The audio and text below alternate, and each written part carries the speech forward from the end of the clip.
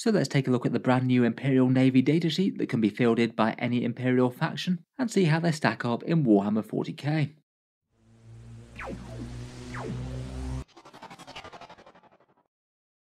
Hello and welcome back to Auspex Tactics, where today we're doing a quick overview of the Imperial Navy Breacher team, a kit that's come out fairly recently for Kill Team, and now Games Workshop have provided us with a 40k datasheet to allow them to be used as an ally to Imperial armies and put these rather new snazzy void armoured miniatures on the board. It is always kind of interesting when Games Workshop gives us a datasheet that has the Agents of the Imperium keyword. It means they could potentially be used by just about any Imperial faction. Though I must admit, with the points costs and the stats for these guys, I can't really see them being particularly competitive to put on the table and feel like they're going to be a bit more in the fun and fluffy miniature category. Perhaps the thing that I find the most amusing about them though is that they're stealing the void armour right back from the Votan. It seems they have an equivalent of their own. So here we have the datasheet for the Imperial Navy Breacher team for Warhammer 40k. These are a rather cool little mini faction for the Imperium, basically representing the Imperial Navy in space and their militant wing that might need to take up arms if the enemy is trying to board their space vessels. They do pretty much fit the bill of Space Marine even better than the Space Marines do potentially. And these guys are a heavily armoured breacher team with things like shields and shotguns. They look to be specialists in close quarter fighting. The way that you field these guys is that they're agents of the Imperium, so they can be taken as a detachment slot within another Imperial detachment and not break special rules, things like chapter tactics, combat doctrines, or faction unique secondaries. In theory, if you just wanted to throw these guys into, say, a Space Marine army or something, then you certainly could. Though they do have a special rule which means that you can't take them as a mandatory troop slot, so they can't fill detachments and things. This will make them feel a lot more like an add-on rather than a core part of the force. Still though, it does mean that if you just want to put the miniatures on the table, it's relatively simple to rules-wise. In terms of the squad itself, you get 10 Navis Armorsmen. They cost 11 points per model basically. The main squad costs 110 points, though that does include a few fun bits of gear for free. We'll go through their war gear in detail in a second, but the vast majority of the models are armed with a Navis shotgun, an 18-inch 2-shot weapon with strength 4 AP0, though one of them gets a Navis las volley and one gets a Navis heavy shotgun and an endurance shield for free. The only bits that actually cost more are if they take a plasma gun or melter gun or a demolition charge. Their stat line is perhaps fairly unassuming. They move 6 inches and hit on 4s, a strength and toughness 3, 1 wound and 1 attack, leadership 6 and a 4+ save. And I must admit I do find it quite amusing that they have void armour as well, the same as the Leagues of Votan, basically the same as Space Marine Armour of Contempt, worsening the AP of an attack by 1, so if you get hit by an AP2 thing, they'll still get a 5+ save for example. They don't seem to have the full void armour things that the Votan have. They don't turn off wound rerolls or anything. Otherwise, in terms of keywords, they have the Navis Imperialis keyword. That seems to be one that they share with the rogue traders, so they can actually have some synergy with rogue traders who might be manning their vessels maybe. And I'm hoping to cover those guys shortly in another video. Otherwise, they are infantry with a core keyword, and agents of the Imperium, the thing that allows them to go into other detachments and not mess with the rest of your army's rules.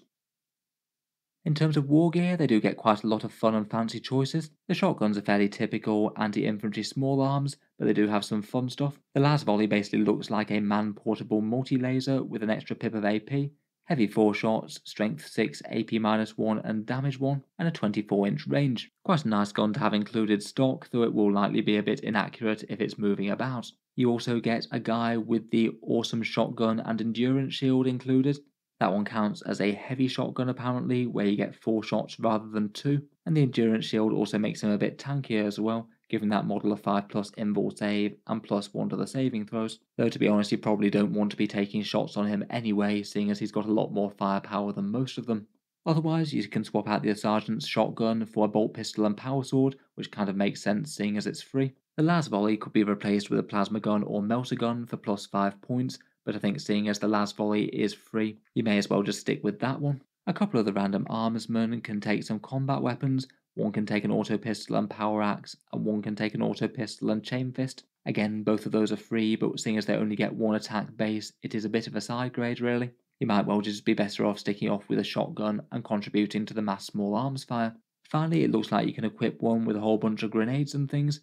If you pay 10 points, then he gets a demolition charge for a great big d6 shots at strength 8, AP3, damage 2 up close. And you also get smoke grenades as well to get the smoke screen keyword. That could give them a -1 against shooting if you pay a CP. I think seeing as they're already at least fairly pricey for 10 guard equivalent models, then I'd probably just want to keep them at the 110 points. It doesn't immediately look like there's any really obvious way of delivering that demo charge into range, so I probably wouldn't bother with that. Still though, out of the unit you can get a whole flurry of shotgun shots, a power sword on the sergeant, the las volley and the heavy shotgun all included. Kind of a shame that they didn't have any special rules for that little remote control cat thing or the servo skull. I thought they actually did quite well with the Orc Commandos datasheet to include those. They had a fun distraction grot, and I can't help but think that, say, you could have had an upgrade to include the cat and give the unit ignores cover or something, or once per game action of some sort that made them better.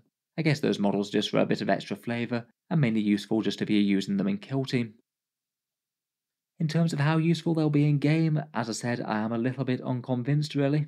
As core stats go, they aren't truly terrible. They get a bit of light infantry fire, okay armour, and a couple of special weapons included at no extra cost. But unlike say the other Imperial troops of similar cost, like say Skitari or Sisters of Battle in power armour, they don't have a whole codex worth of buffs backing them up and making them more efficient or useful. They also maybe are in a bit of an awkward spot having fairly close range weapons but not being particularly tough for the points or even that fast to get there, which maybe makes them feel a bit inflexible. For other similar units in the past, they've often been kind of useful if they could just be really small units to sit around doing actions and things, but 110 points they aren't even all that cheap.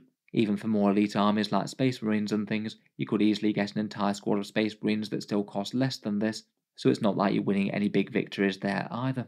Overall, I would just conclude that they're generally quite a weak datasheet. They're not really going to be making the rounds in any sort of competitive list, and are a lot more of a fun and fluffy type choice for if you just happen to have painted up the models maybe as part of Kill Team or something, or cause you like them and you wanted to put them on the table with some workable rules.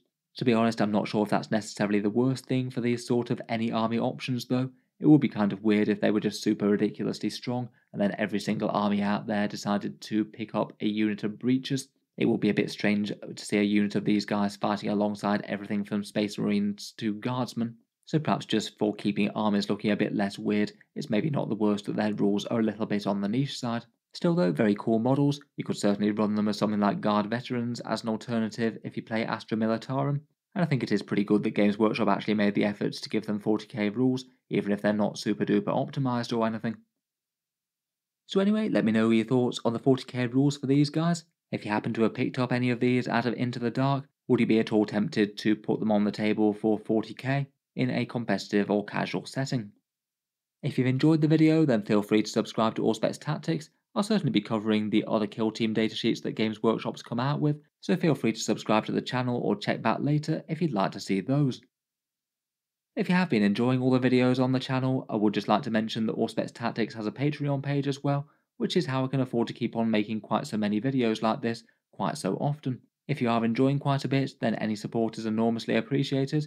Channel patrons do get a fair few advantages, seeing certain videos early, regular votes to see what sort of things come next on the channel, and automatic entry into the regular prize giveaways with a chance to win some big model kits each month.